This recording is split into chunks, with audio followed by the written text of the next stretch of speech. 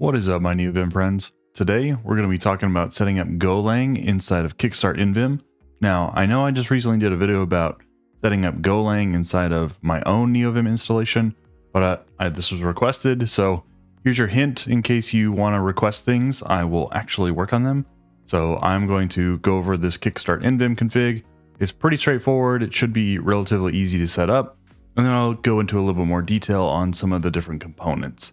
I'm also working on this video because I'm working on the Java debugging issue that I've been experiencing over the past several months, and it's really complicated. Pour one out for all the people who have struggled with debugging. I feel like debugging in any language is hard because you have to connect the debugging software to neovim, and even just getting the debugging software running in your command line is a challenge. So stay tuned for the Java video on setting up the configuration for debugging. Hopefully I can get that resolved. But in the meantime, let's talk about some Golang and configure it inside of Kickstart.nvim. All right, with any language, we want certain pieces or capabilities inside of our editor: syntax highlighting, smart code completion, diagnostics, hover, method signature help. Some auto imports would be great, so we don't have to remember those. And then some nicer things that are more involved, like formatting, debugging and running your tests, and generally being able to dig into your code and understand what's happening. Step 0 of this process is you should have neovim set up on your machine. If you can't type nvim and have it execute,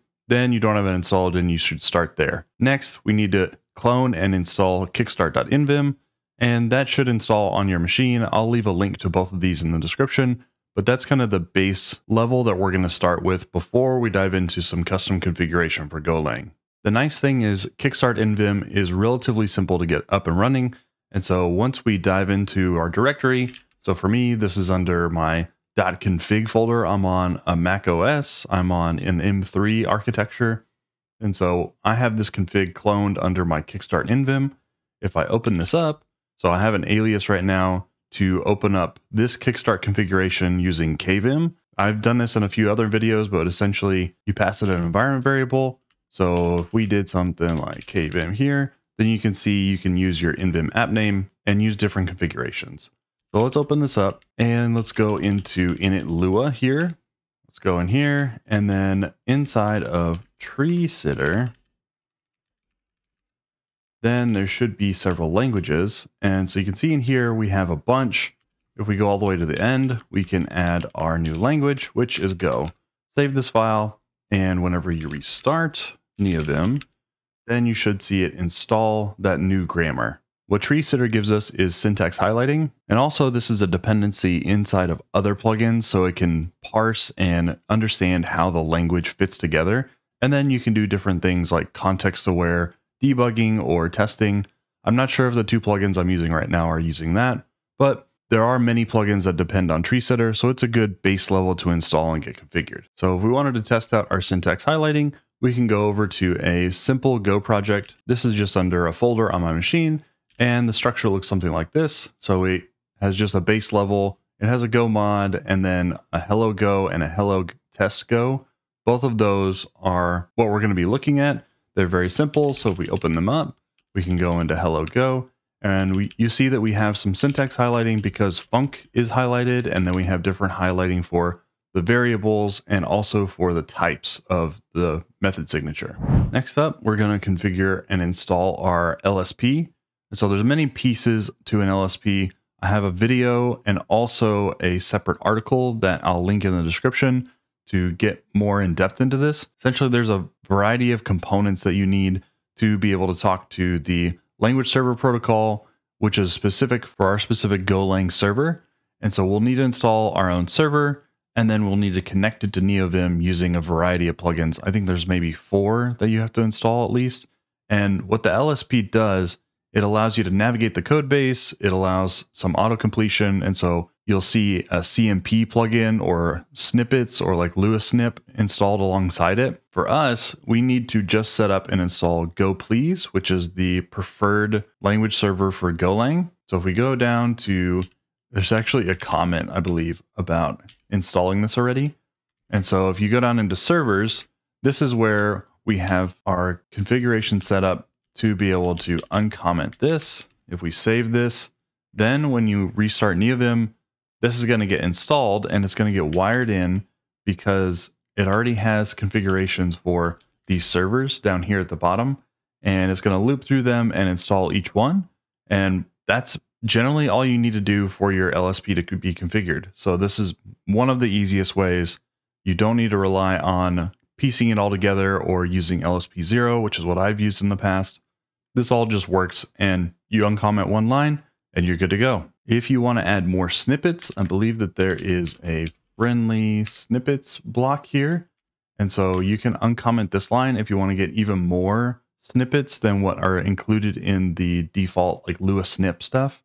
And you can uncomment this and it'll get even more. So let's also go ahead and do that. We'll uncomment this bit right here, and we now have friendly snippets, and we have tons of snippets to choose from. Let's jump over into our code now and see that the LSP installs and that we actually get some autocomplete here.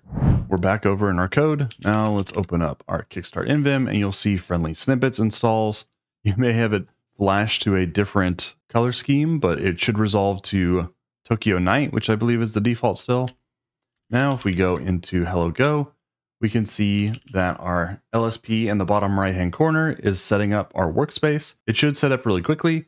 If you run into issues with this part, then you can always do LSP log, and this will give you all kinds of logs. You can see some of my failed attempts in the Java debugging here. So this should give you any information to be able to debug and understand exactly what is going on. There's another one that is LSP info, and this will also show you what LSPs are connected to your buffer. We can see that we have one, and we do have two different servers. We have a Lua LS and a Go Please, but only one is attached to this buffer. Now let's give this a little bit of a test drive. And so if we jump down here and we delete this signature, then we should be able to see int, and it give us some nice autocomplete.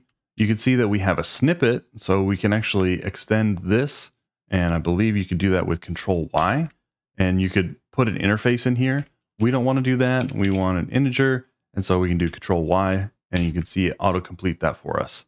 Awesome. We can also do a go to definition. So if you do a GD on print line, you can jump to this specific install of Golang. For me, I'm using ASDF to manage my Golang version. And so it jumps right in here and we can see the definition for print line. All right, now that we've covered a lot of the easy things, let's jump into some formatting. So null ls used to be the plugin that a lot of people preferred. You could go and use none ls. I personally prefer this new one called conform.nvim, and I believe that is the default for like lazy nvim and also for kickstart.nvim. So if you want to set up our formatter for Golang, then we can come down here into this section in our init Lua file. And you can see we have an example where we can add our Go configuration. And so for us, we want to install Go format. If you want to configure other formats, so you can have multiple file types in here, if you need that, then check out the link that I have in the description. You can add other file types. So maybe you want a Bob file type here, and you want that to go to your Go format. Then you would configure it this way, and then any Bob files would end up using that specific formatter. Now, if we jump over back into our code, we can see that if we mess up this formatting and we delete these indents, which Golang does prefer tabs, which I learned the other day. So thank you for whoever posted that. If we save this file, then it should automatically resolve and format our code for us so that we don't need to run any commands. If we wanted to run this manually, then we could mess this up again, and we could do leader F, and it will run the formatter and format our file for us. All right, here's the part where everything gets real interesting and more difficult.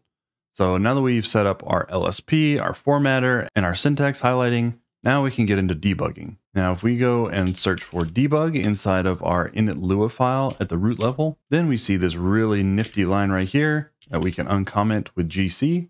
And if we save, we can go over to this file by searching for file and debug Lua, go into here, and this has all of our configuration basically ready to go.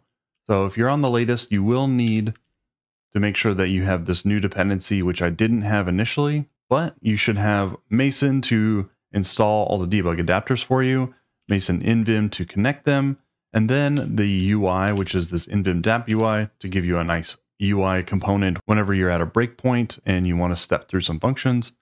I will tell you that I do not have this working on my machine. I'm still working on connecting neovim and our specific debug server, which is Delve, but I'm confident I can get this working. I finally was able to get Delve on the CLI working, which I'll show you here in just a second.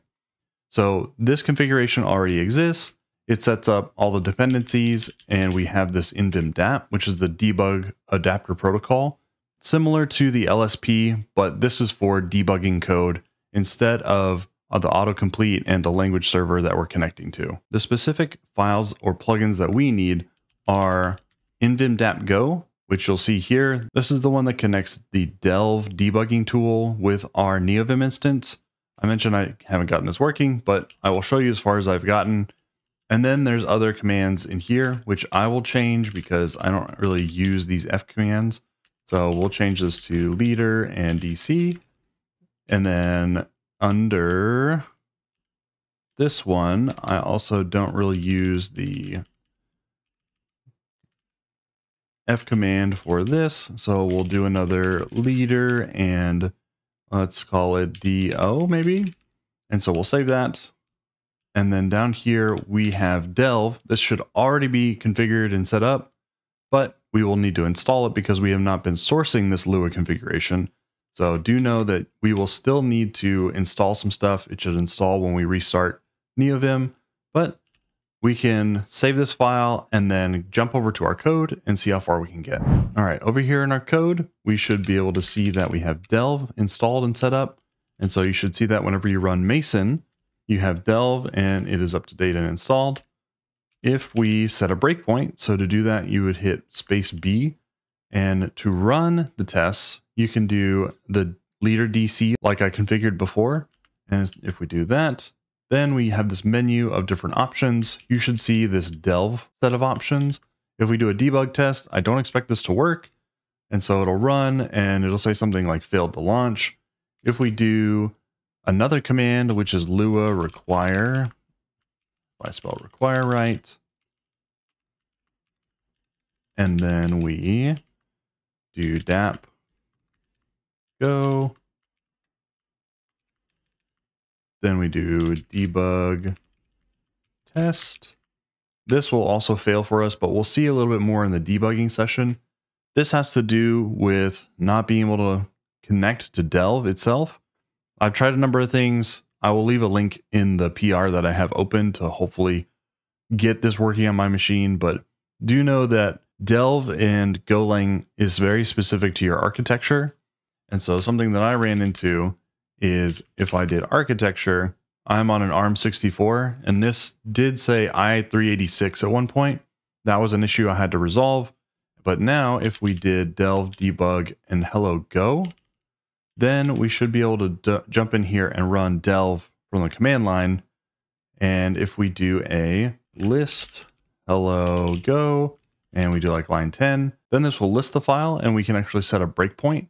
So if we do breakpoint, or actually it's break and then hello go and line 6. Now we can list our breakpoints and we have that listed. If we do continue or C for the shorthand version, then we'll see that we run to that command and we can debug or do something else. This also works for tests.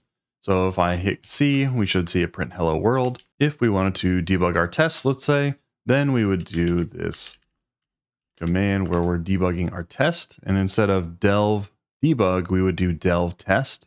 And note that you have to do these little dashes in between, and we would have our test file.